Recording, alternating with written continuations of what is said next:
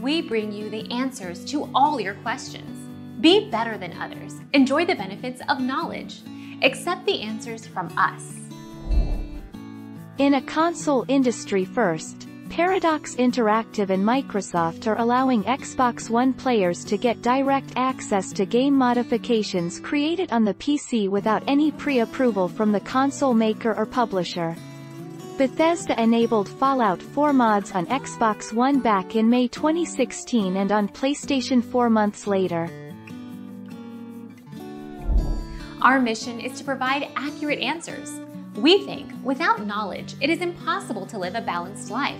Be competent, be skillful. Thank you for watching. Don't forget to subscribe and hit the bell notification.